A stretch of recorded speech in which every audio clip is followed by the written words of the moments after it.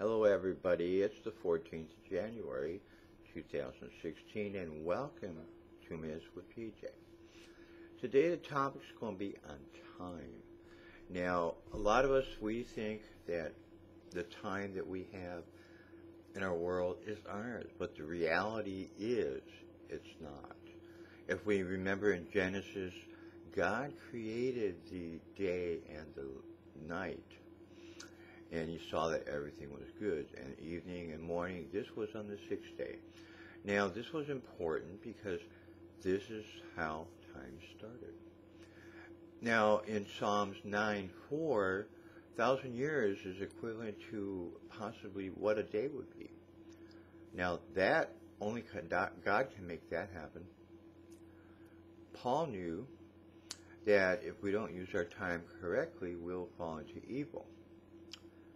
And in Hebrews, we know and learn that the time that we have here on earth is not our permanent place. But the time that we need to look forward to is our true home in heaven.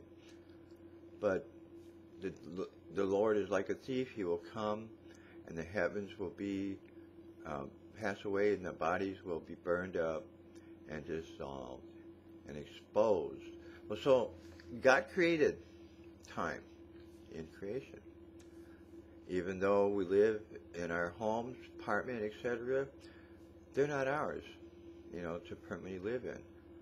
Our final home is heaven. One day, God's time can be equivalent to 1,000 years. And we have to remember that in those last days, Jesus will be returning. So basically what I'm trying to tell you is that we are stewards of the time. We are not to waste it. We need to live our lives. We need to be truthful to God. We need to go ahead and live for God.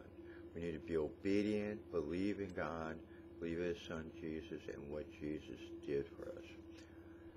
Thank you for watching this video and the 2 Minutes with PJ. God bless.